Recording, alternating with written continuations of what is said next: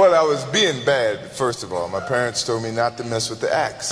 Don't bother the axe. You're too young to be playing with the axe. It's a very dangerous instrument. When I'm playing with the axe, I don't have any shoes on. Being from the country, you know, you don't wear shoes outside. I'm chopping little bits of pieces of wood and being hard-headed, and I accidentally missed the wood and I caught half of my big toe. Wow. You got an emergency here. Well, it was an emergency.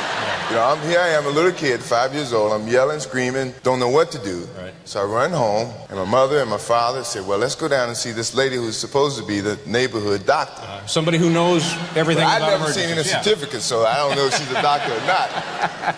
But the first thing she does is, well, we need to do something to take away the pain. Yeah. So she pours kerosene over my... Kerosene? On my toe. Yeah. Now, did that... It took away the pain. Yeah, I would guess so.